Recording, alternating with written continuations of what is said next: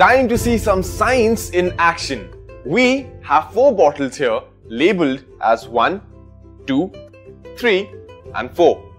This here is yeast. Yeast is a single cell organism. I am putting a spoon of yeast in each.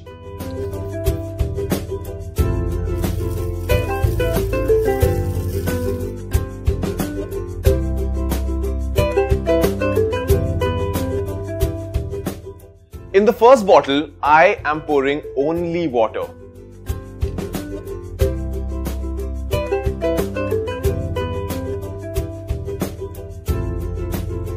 In the second bottle, 1 spoon of sugar and water.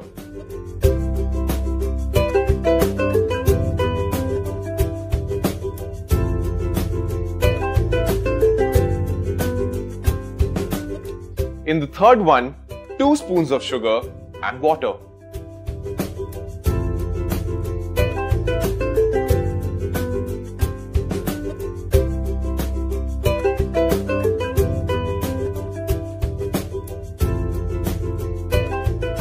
And in the fourth one, 3 spoons of sugar and water.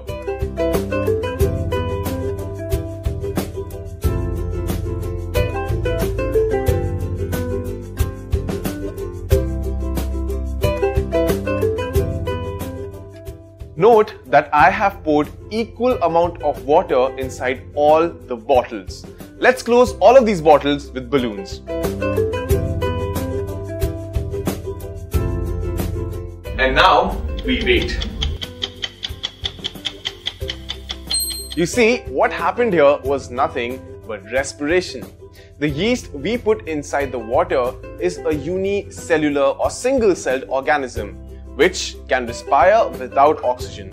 By a process known as anaerobic respiration, in the absence of oxygen, the yeast will partially break down the glucose in the sugar to alcohol and carbon dioxide. It is the carbon dioxide that has filled up the balloon.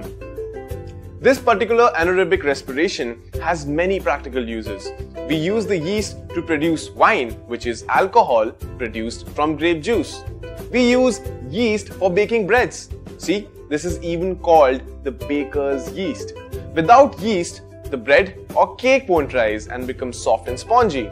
So next time you eat a bread or drink grape juice, think of yeast.